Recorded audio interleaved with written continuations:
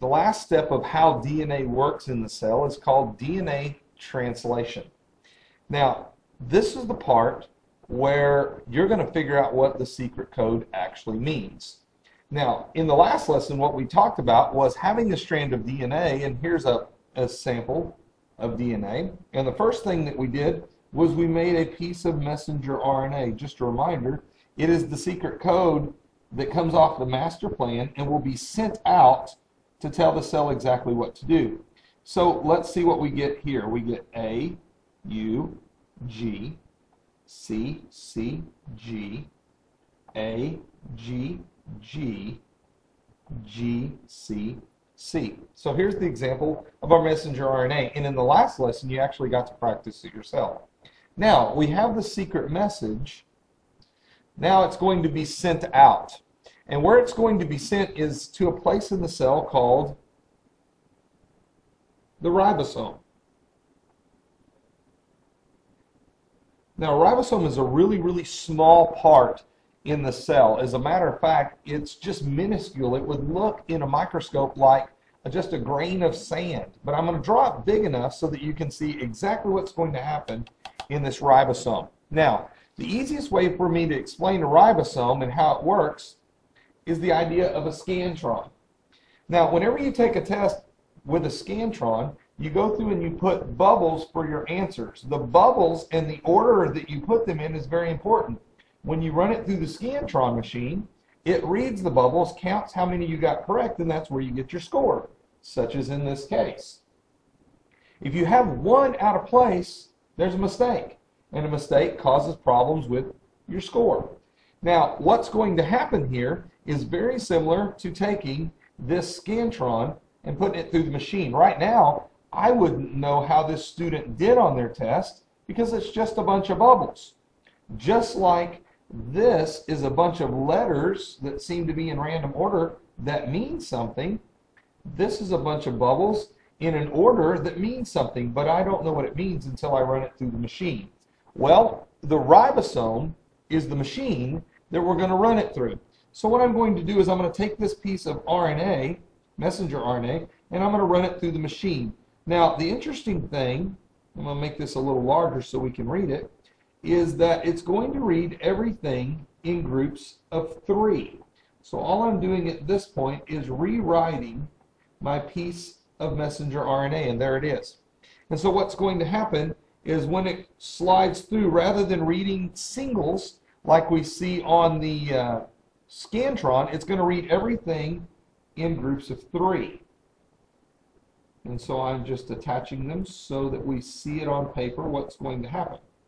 Now, it's going to slide through the ribosome, and as it slides through the ribosome, it's going to read it. Now, what's going to happen is there's going to be an attachment that takes place here.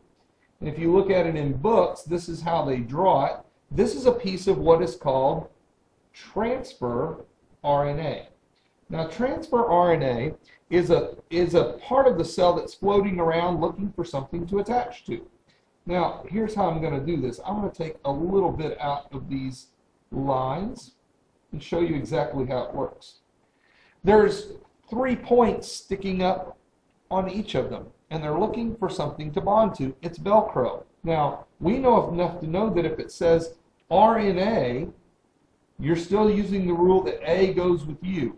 So what is going to be on this piece of transfer RNA? I'll make little letters, U, A, C. That's how it will stick to the message. So this is my messenger RNA. There's my RNA, starting here. And it's going to stick to it. G, G, C, U, C, C, C, G, G. Now I make those really small because you don't have to remember these, but this is how they stick together. So they're sticking together in 3, sort of like that. And so the important part of the transfer RNA is what's stuck at the end of the curly end. Now, this curly part is how the molecule wraps on itself. It's sort of, girls, it's sort of like when you pull a rubber band out of your hair and it wads up on itself. That's exactly what the molecule does. It's all wrapped on itself. So I just drew it curly like that to make it easier. But on the very end of each of these is going to be an amino acid. I'm going to abbreviate that with an amino acid on the end of every one of these. And as a matter of fact, they're going to have different amino acids on the end of every single one of them.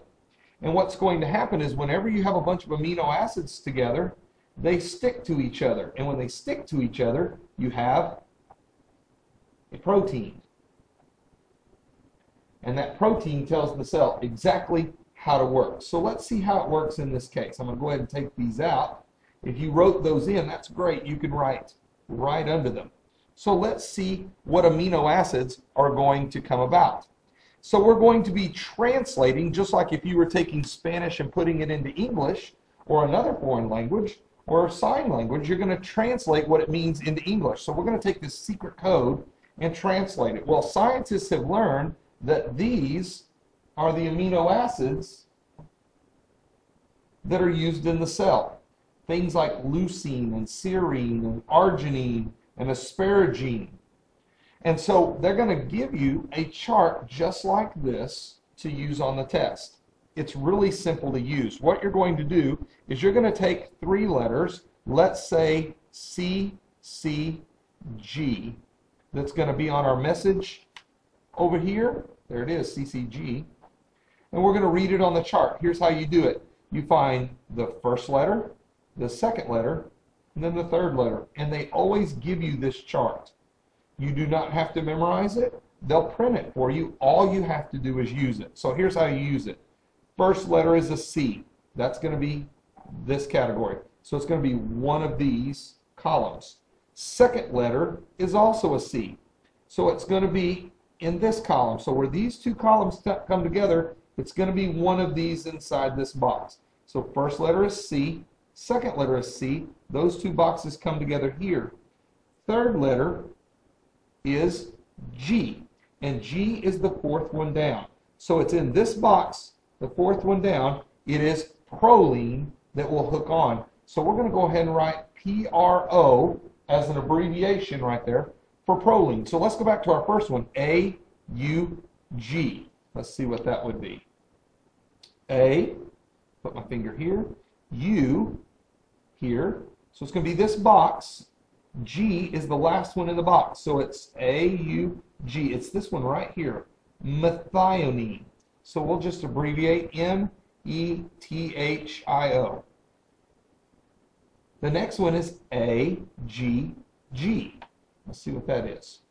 A, G, so this can be in this box somewhere, and G happens to be the bottom one again. Arginine. We'll abbreviate ARG. And yeah, that works great. AGG. And the last one is GCC. Let's see how we did on this one. G, C, so it's in this one. C is the second one down this time, so it's alanine. A-L-A. We'll just abbreviate like that. And so what happens is, when you slide it through the ribosome very quickly, we're doing it very slow, but very quickly it's going to read in groups of 3, and when it reads, methionine hooks onto this, and hooks onto this, and hooks on to proline, and arginine, and alanine, and when it gets to the very end, it stops making it, and this group right here in blue is the protein. And the protein tells the cell exactly what it wants it to do. In the next section, you'll get to try one and see if you can get the answer yourself. This is called DNA translation, taking the secret code and making something in the cell that tells the cell exactly how to work. Let me also say this real quick before I finish.